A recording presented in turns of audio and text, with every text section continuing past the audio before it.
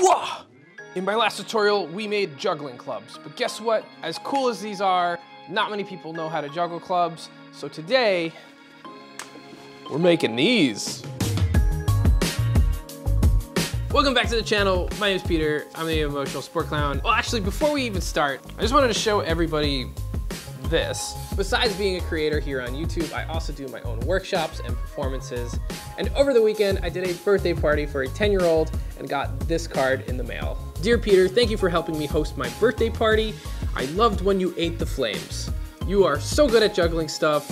From Lolo. Lolo, I just wanted to thank you for the card because it's a reminder of why I am a performer. Okay, let's go make some juggling balls. A couple of my favorite things about juggling is that it's challenging at any level, anyone can learn, and it's affordable. In fact, the balls we're making today cost me under $20. Today we're going to be making two styles of balls. We're going to be making our beanbags as well as our Russians. So without further ado, let's get building these. For this first build, you're going to need rice.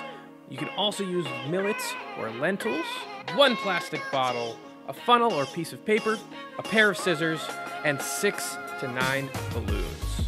Insert the funnel or rolled up piece of paper into your empty plastic bottle.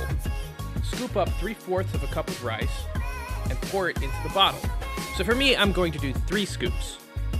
Once you have the rice in the bottle, it's time to prepare your balloons. Cut off the ends of 3 balloons and put them to the side.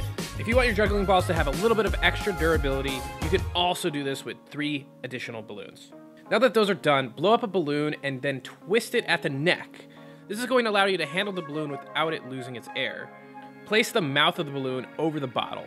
Now, when you untwist the balloon, it shouldn't deflate. Flip the balloon and the bottle upside down and slowly start to pour the rice into the balloon.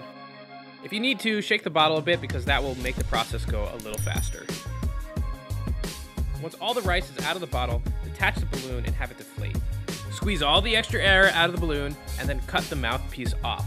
Now you can take one of the pre-cut balloons, stretch over it, making sure you cover the whole of rice. Repeat this with an additional balloon if you want that extra durability. If you don't like the way balloons feel, find a thin, preferably unused sock to put over the juggling ball. The way you do this is place your hand inside the sock and grab the ball. Pull the sock inside out while holding onto the ball. Twist the ball from the outside and then pull it through the sock. Repeat until you run out of sock. Now you have a juggling ball that feels like a sock instead of a balloon.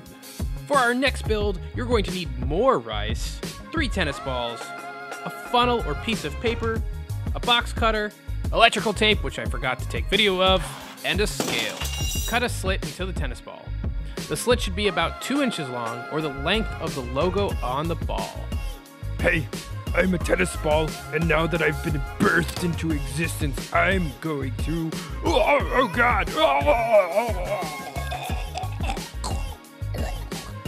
I filled my tennis balls until they were 100 grams each. If you want them to weigh exactly 100, fill them up to around 94 grams. Use your electrical tape to cover the slit and start wrapping. Once you reach the beginning of your tape, start a slight figure-8 pattern and switch directions with each rotation on the ball. And with that, your Russian-style juggling ball is complete. All you have to do is make 2 more. When you're done with all 3 balls, use your scale to make sure they're around the same weight. If you do end up making your own set of juggling balls, let me know in the comments, subscribe to the channel, watch this next video which is going to teach you how to use them, and why it's good for your brain.